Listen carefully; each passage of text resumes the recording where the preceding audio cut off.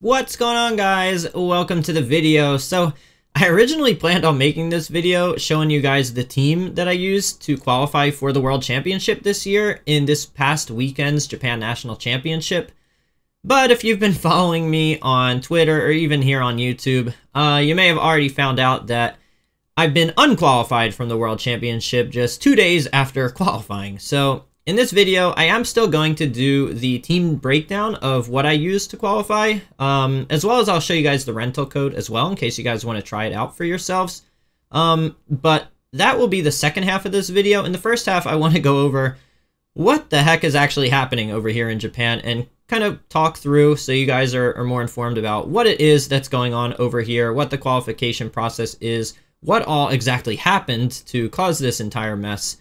And then I'll get into, my team as well as, how it did, and give you guys the rental code. So let's go ahead and start off. I've got Notepad up here. So first is, how exactly do you go from, wanting to qualify for nationals and then worlds to, actually doing that? So the first stages over here in Japan, believe it or not, I mean, Scarlet and Violet came out, in November? The qualification system here doesn't even start until, I think it was April, is when it started. So the global challenges, I'm sure a lot of you guys may have even played in these, but we had global challenge 1, and then we had 3 in total. So global challenge 1, 2, and 3. So we had 3 global challenges. These were what determined who the representatives would be at Japan Nationals. So the top 150 players would then qualify for Japan Nationals. So, and this is also excluding anybody who had already qualified. So basically, if you finished in the top 150 at Global Challenge 1, let's say, and then you did it again at Global Challenge 2, well, your invite would then pass down to, the person below you. Likewise, it was, only Japanese players. So if, for example, somebody from America or Korea finished in the top 150 overall, those invites would then pass down. So it was the top 150 Japanese players who hadn't already secured an invite. So in total, that meant that you had 450 players qualified for Japan Nationals. Okay, so at Japan Nationals, we actually had 2 stages this year. So we had stage 1, I'll call it, and we had stage 2. So stage 1, that is what just took place this past weekend. So stage 1 was a online best of 1 closed team sheet ladder tournament. So it was like the global challenges, so where it was, online, just best of 1, ladder style. You can't see the opponent's team or anything like you can in the official in-person events over in North America and Europe. It was pretty much going to be another kind of global challenge here. And the players that would then end up qualifying for stage 2 would be the top 64.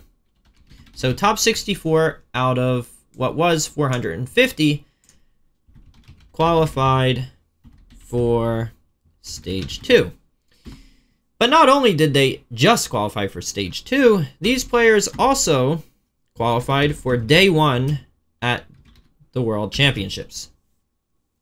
So there was a lot on the line in just this one, online tournament. And this tournament was held over 6 hours, and you had a maximum of 20 games that you could play. So, and there was a minimum of 10. So you had to play at least 10 and a maximum of 20. So a sample size of 10 to 20 games that were best of 1 closed team sheet would determine an entire country's world's invite. So we already knew heading into this tournament that this whole process is just an absolute disaster, but this is how it's been for the last decade in Japan. TPC, unfortunately, TPC being the Pokemon company, which is, the head guys over in North America and Europe. We're familiar with TPCI, which is the international branch of the Pokemon company, but they're below the Pokemon company themselves. TPC, they're in charge. TPCI is just a branch of the Pokemon company. So TPC, we've already known that they just do not care about running, any kind of competitive event resembling what we have over in North America. They just run, this garbage, and they have been for the last decade. So nothing's really changed. Going into it, we kind of knew it would be a disaster, but it ends up being even worse than we imagined, and I'll get into that. And then stage 2, if you qualified through this stage 1 and made it to stage 2, this would then be in person. So it would be in IRL, still best of 1, still closed team sheet, but instead of, it's IRL, so it's not a ladder style tournament anymore. It was now, no, not a Swiss tournament. It was double elimination. I'll just call it double elim. So it was a double elimination tournament. So double elimination is fine, I think. And when it comes to valuing the stream side of things, I think double elimination is fine. But it's going to end up being a huge problem, which I'm going to talk about in a bit, based off of what actually ended up happening in stage 1 and how they're addressing it. The fact that it's double elimination is actually terrible. But basically, at this stage 2, if you finished in the top 8, then you qualified for day 2 of Worlds. So, let's see. Can you guys see? Is my head in the way there? I think you guys can see. Okay. So that's the breakdown of how you would then go from starting out over in Japan to qualifying for nationals to then getting to Worlds and the different stages in between. So as you can see, this entire process of qualifying for Worlds is entirely online, entirely best of 1, closed team sheet. They're all ladder style tournaments. I mean, it's just a disaster. But the first 3 global challenges, they ended up fine. I mean, there were no issues. I mean, there were, I guess I shouldn't say that. I even suffered some. I think I even tweeted about one, which is the general kind of bugs that this game has, which are unavoidable, unfortunately. This game just, upon release, and even to this day, is still littered with bugs, which we'll talk more about at this stage 1 portion. But overall, the global challenge portion was fine, right? I mean, top 150 is a lot, and you had 3 opportunities. Really, you had 6 opportunities, because you could enter with both Scarlet and Violet. So you really had 6 chances to try and qualify, and top 150 is pretty doable. So this part went pretty smoothly, I would say. Alright, so stage 1 was what happened this past weekend. When I made my video saying that I qualified for Japan Nationals, it was this stage 1 that I was referring to. When I made my video breaking down my team, that was the Global Challenge 2, where I did finish in the top 150 with that Storm Drain Tatsugiri team. And I have that video on my YouTube channel for anybody who's interested and hasn't seen it yet. But stage 1 was what I played in this past weekend. And so I had been practicing on Showdown. I got 2 teams into the top 64 on the Showdown ladder, and I was like, okay, I'm still not really super confident in my team, but this is good enough, I guess. I'll give it my best shot. So it came time for the day of the event. I actually couldn't start until 2 hours after it already started because I was busy coaching. I had some coaching sessions at that time, but as soon as I was ready to play, I saw it was just going crazy on Twitter, even in Discord. I saw some messages from friends who had, been sharing information about what had been going on to this point. And there were issues of, facing up against the same opponent, 2, 3, even reports of 6 times in a row, which is crazy. But then, even more importantly, were the actual bugs that, were plaguing this tournament. First of which, and I tweeted about this, normally in these online tournaments, at the completion of a match, you get this prompt saying, would you like to continue battling? And you can choose either yes, and that will queue you up for another game, or no, if you need to take a break, get some water, eat, use the bathroom, whatever. This tournament did not have that option. You were immediately forced into queuing for another match. Now, there was a way to not automatically queue, and that was shutting off your game. But shutting off your game, obviously, there's a little bit of risk there, right? You don't want to get a loss counted against you. But you ultimately kind of had to do that at a certain point if you had a good enough record where you could risk getting a loss assigned to you, and then, disconnect your game, close your game before that you actually connect with an opponent. So you eventually, had to do that in most scenarios. But the fact that you could not stop to use the bathroom or anything. That was definitely a problem for me. I had to go really badly twice, actually, during this entire tournament. And it was very uncomfortable for multiple matches where I didn't want to, like, take the Switch out of its dock because I didn't know if that would just disconnect me and then maybe that would give me a loss. As it turns out, disconnecting didn't actually give you a loss in this tournament, which I'll get to. But yeah, I was kind of worried. I didn't want to disconnect, so I just kept it in the dock. I didn't really have time. Eventually I found time, and I actually got kind of lucky because I locked in my team against somebody I had played 3 times in a row. And so I locked in my team ASAP and then went to go use the bathroom and then ran back to my desk to play. And the leads had already been sent out. And so if my opponent would have sent out something with booster energy, I would have completely missed what stat got boosted. So luckily he didn't, but yeah, it was basically, that was how you had to go use the bathroom if you needed to. So yeah, it was pretty terrible, needless to say. But as I alluded to, there was an issue with disconnections in this tournament. If you disconnected, then the match would just not be counted. And there was a minimum of 10 games that you had to play. And so there were players who played 10, even there were cases of 11 games.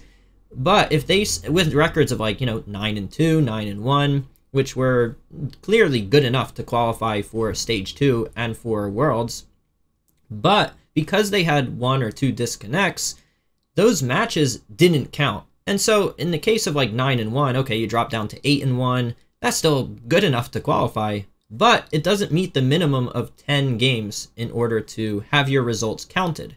And so, those players just didn't get a final ranking. And, you can make the case that, okay, you're 9-1, you've got a 90% win rate, that you've had a disconnect, the game's buggy, like, there's a chance that that game just isn't counted, and so you might as well just queue up again, because even if you lose, your record is probably still good enough to qualify. You can make that case, but it's still just, for me, I want to put the blame squarely on, I don't even know who it is, the Pokemon Company, Game Freak, maybe both. I think that's where the blame really goes, right? You can argue, okay, the player could have made a more strategic decision to queue up again, knowing that they had disconnects, but it's like, you just can't have the world invites for an entire country come down to something that is littered with bugs, is just my take. So that was another very unfortunate thing. And compounding with that is the fact that you couldn't see how many games you played and what your current rating is, which you normally can, right? In the Global Challenge, it'll tell you, okay, you've played, 16 games, your rating is 1673 or, whatever. And so if it was displayed, you would know that, okay, my disconnect actually didn't count. So rather than just guessing like, okay, did it count, did it not count? I don't know. It would have actually told you, so you would know to queue up again. And again, you could, kind of know, like, I might as well queue up again because even if I lose, my record's probably still good enough. And I have such a good win rate anyway, might as well queue up just to minimize the chances of, missing out on Stage 2 and Day 1 of Worlds just because of how buggy the game is. But it's like, come on, you just cannot have a game this buggy being used to determine an entire country's Worlds invites. I mean, it's just so unfortunate, but that's what happened after the event. I mean, Japanese players went wild on Twitter. There were so many public complaints, and justifiably so. It was even in the news in Japan. Pretty mainstream news outlets even covering this. And so that, and rightfully so, really. This tournament was an absolute disaster. And it's been horrible for decades. Just one decade. It's been horrible for so long. I would have loved to see eventually this changing. Hopefully this was the impetus. I was thinking, okay, this tournament was a disaster. Maybe next year TPC will finally fix things. It doesn't look to be the case. They have decided to fix things, but we'll get into what exactly they're doing. But basically, on Monday after this tournament was held on Sunday, so on Monday, they sent out an email saying, we've noticed that there were a lot of issues with the tournament. We've gotten a lot of support tickets. We're going to investigate. We want to let you know that we're not going to invalidate the results of this tournament, but we may take additional countermeasures or even additional measures to address these issues. And so I was like, okay, you know, that's fine. That's pretty much what I would do here. The players who qualified from this tournament, right, everybody was playing under the same awful situation of having to repeatedly queue up. The top 64 players who qualified for Stage 2 in Day 1 of Worlds, you can't just take that away. I mean, those players earned it. And so what I would do is, okay, those top 64 players, they keep their Day 1 invite. They still qualify for Stage 2 of Japan Nationals. But, you know, this tournament was a disaster, littered with bugs. So we're going to hold an additional online tournament the way it should have been held originally. You know, it can be another online best-of-1 closed team sheet ladder-style tournament. That's fine.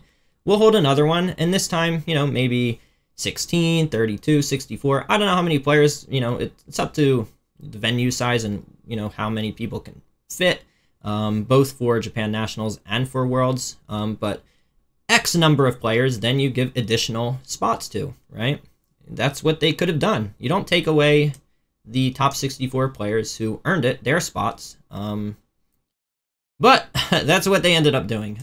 So they said they wouldn't invalidate the results, but that's essentially what they ended up doing. So I'm still qualified for Stage 2 here, as are all of the other top 64 players. We're still qualified for Stage 2, but we now no longer have our Day 1 Worlds invite. And so what's happening now is they're holding an additional tournament here, same as, you know, it was before, but online best-of-1 closed team sheet for the remaining, what's that, 386 players that didn't qualify for Stage 2. They're holding another one of these tournaments for them in, I think it's 2 weeks from now, maybe.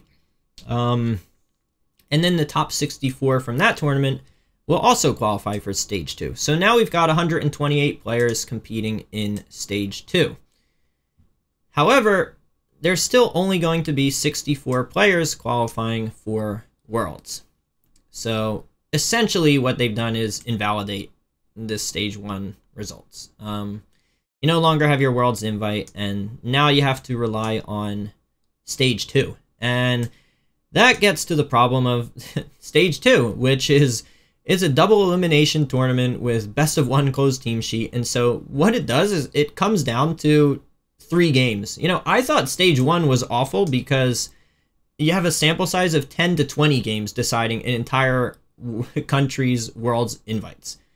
Little did I know that it could actually get even worse, because now it comes down to 3 games of best-of-1 closed team sheet. I mean, who knows who you get paired against? You could just get unlucky with pairings, get unlucky because Pokemon is just a naturally luck-filled game, or you could just play some, you know, some of the typical best-of-1 closed team sheet cheese that you might normally find. So basically, your first 3 games, you have to go at least 2-1 if you want to qualify for Worlds. So yeah, when it comes to variance, there is an insane amount of variance. It's not like they decided, okay, we're gonna have a Swiss tournament, and so okay, the top 64 out of 128 at a Swiss tournament, I mean, okay, 7 rounds, go 4-3. I mean, that feels a lot better as a player, you know. Okay, so I have to win more games than I lose, that's the goal. But now it's like, it all comes down to just 3 games, and that's it. So, pretty awful, extremely disappointing, frustrating, to say the least. I don't know if it's going to change from here, but just wanted to let you guys know that this is what's going on over in Japan. And honestly, it's not just Japan. The same thing happened over in Korea.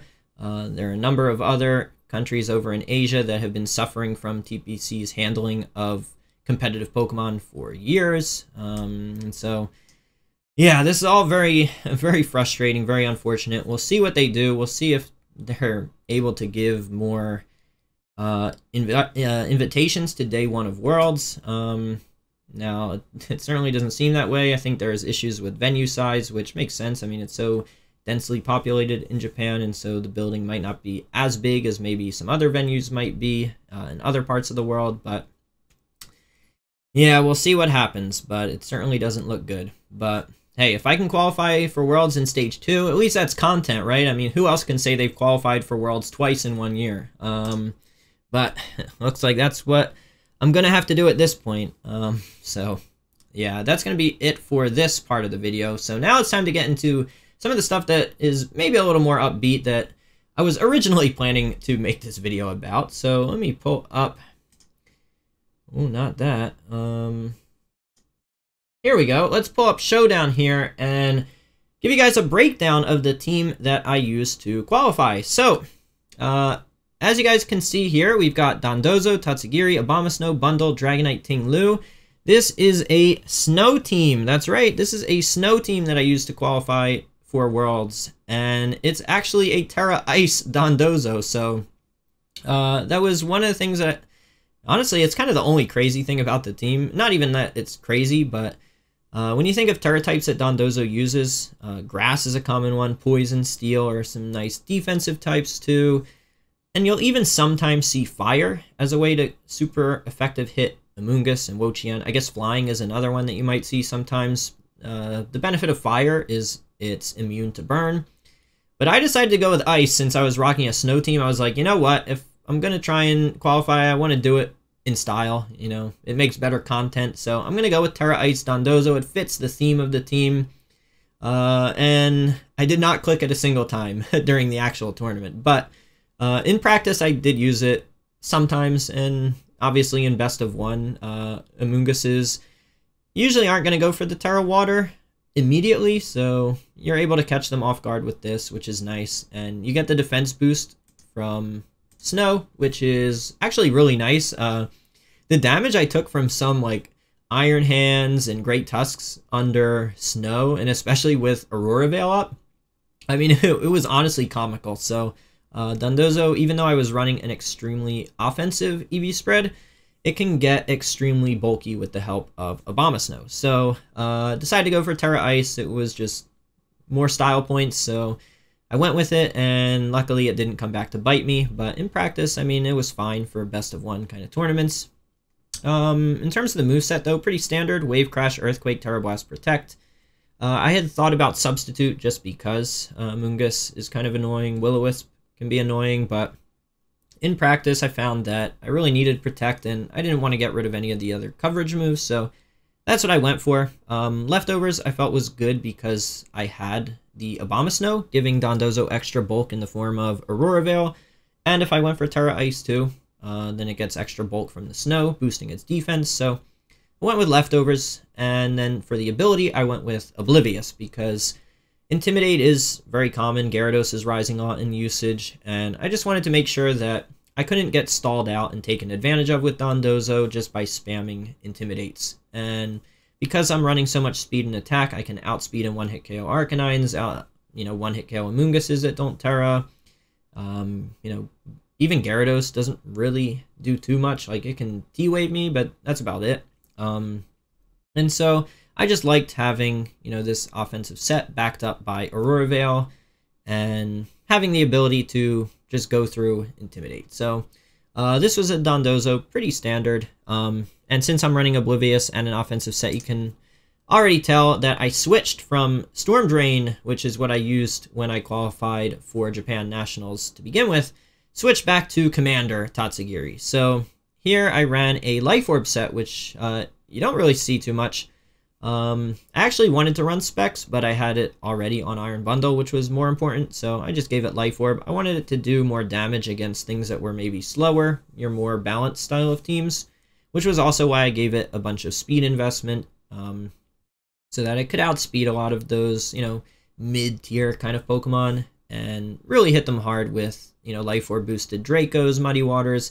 And then I had Dragon Pulse because in these tournaments I wanted something with 100% accuracy, so I added Dragon Pulse. And Terra Water was just, if you're staring down a Freeze Dry or Dazzling Gleam or whatever, and then it can also boost damage against things like Arcanine to get you the KO there. So that was the set. The defensive EVs were just to survive Chien Pao Ice Spinner so that I wouldn't die immediately. But usually that's kind of what happens to Tatsugiri. It either gets put to sleep by Amoonguss or just KO'd, but I figured, maybe Dondozo would just be killing Amoongusses, and if Tatsugiri can land safely, especially into maybe some of the balance style teams, then this type of Tatsugiri can actually put in some work. So that was the Tatsugiri I went for. Moving on to Abomasnow. So here, decided to go for a Focus Sash set since I had been testing so many different Abomasnow sets. I tried Citrus Berry with a lot of bulk. I tried Citrus Berry with, you know, even a significant amount of special attack investment.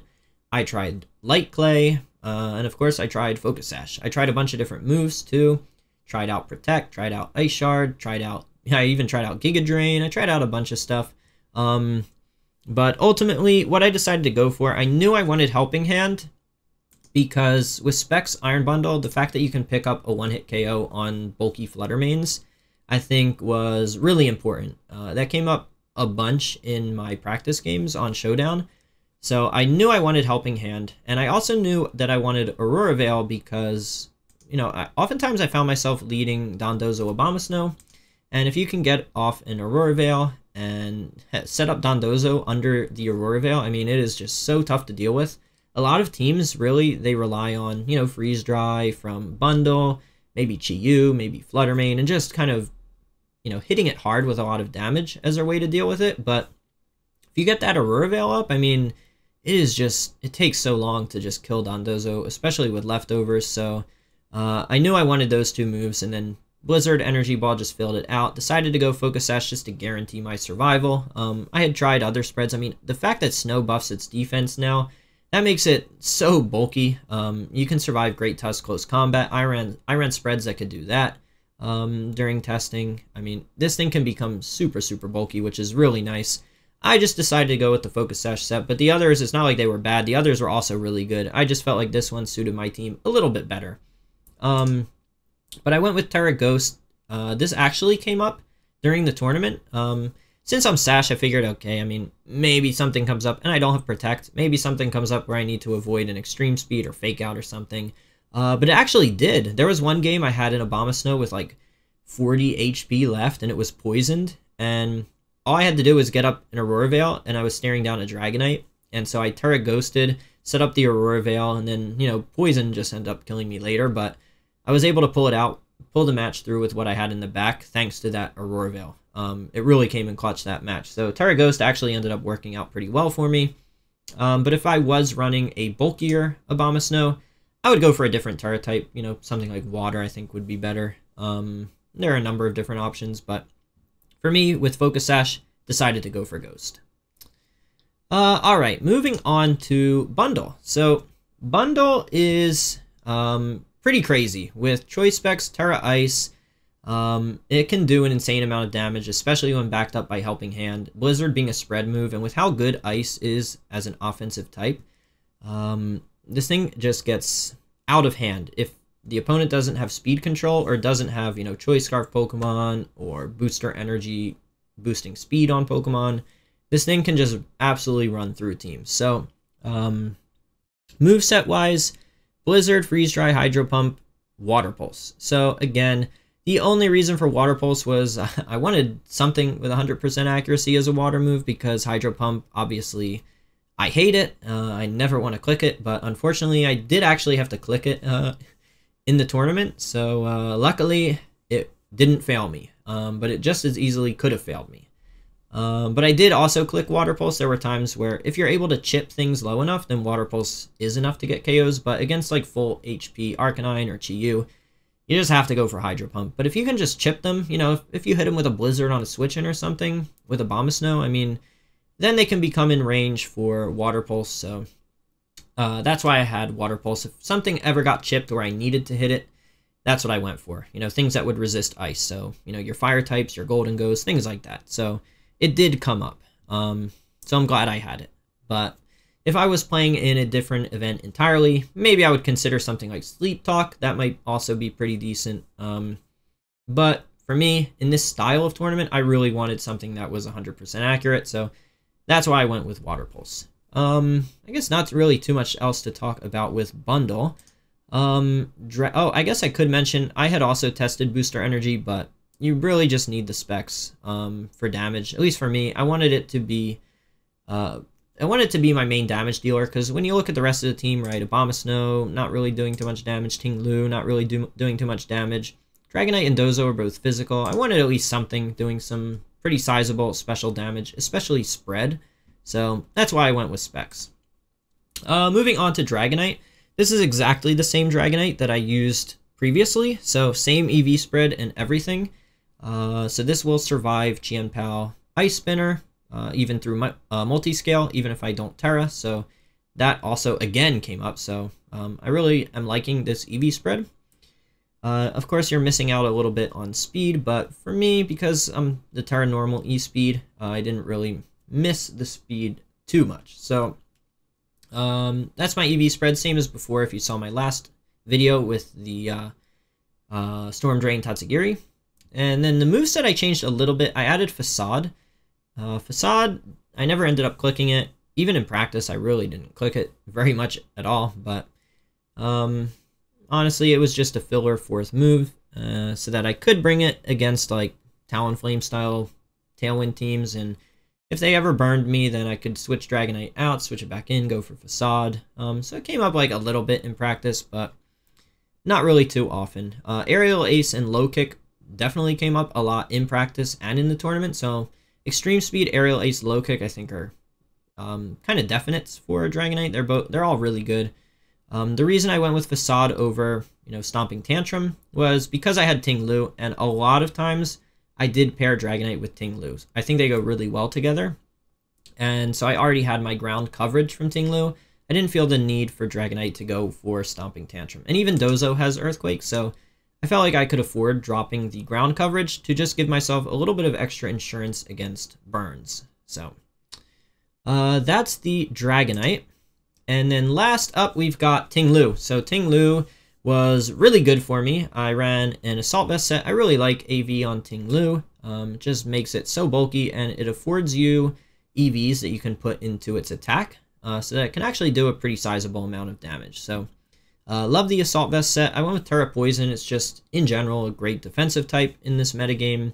And it does also protect you from Glimora. So that was the reasoning for that.